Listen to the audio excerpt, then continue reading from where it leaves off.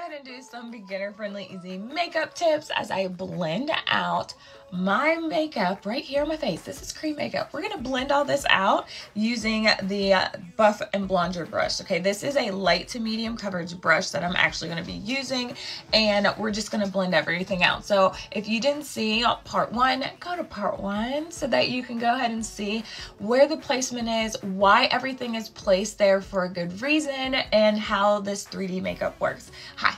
If y'all are new here, I'm Samantha, and I am a makeup artist and esthetician, and I love this 3D makeup. I also customize these palettes for you, and it's amazing. So you can comment match down below, and I'll get you a color match, put you in my free makeup classes so that you can actually learn how to do your makeup with something that's easy. Because I know it's like, gosh, can I find something that works, travel friendly, and that I actually have time to do so I'm not in front of the mirror for like an hour. Because that's how I was in the beginning. So first, what you just saw me do is just actually tap into the product using this end of the blush and bronzer brush. This is the main end of this brush that you're actually going to be using, and you want to tap. You want to make sure that you're tapping, not sliding or swiping. So if you're doing this, stop it. Girl.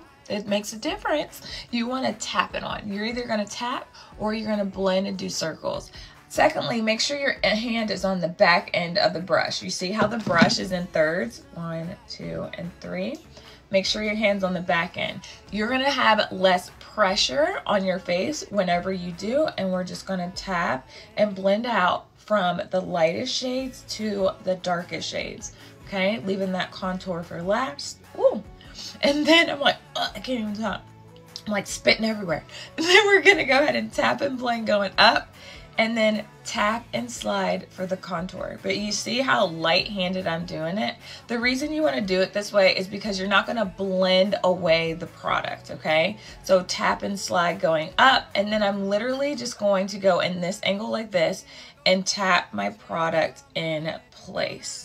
Okay, and this is literally how it works. It's so easy. So look how pretty that is. You can set it with a little bit of powder, and once you set it with powder, and you would actually use a setting spray too. Setting spray and then powder, but I have videos to show you that. But I really just want to make sure you guys understand the placement. You can always add a little bit of lip and cheek if it's not bright enough for you. I like to actually do that with my finger, so I can go back into my palette, and if I want to build up the color coverage of my blush, I can mix colors together, I can, and then well, bam, it's like literally that easy. You're fresh.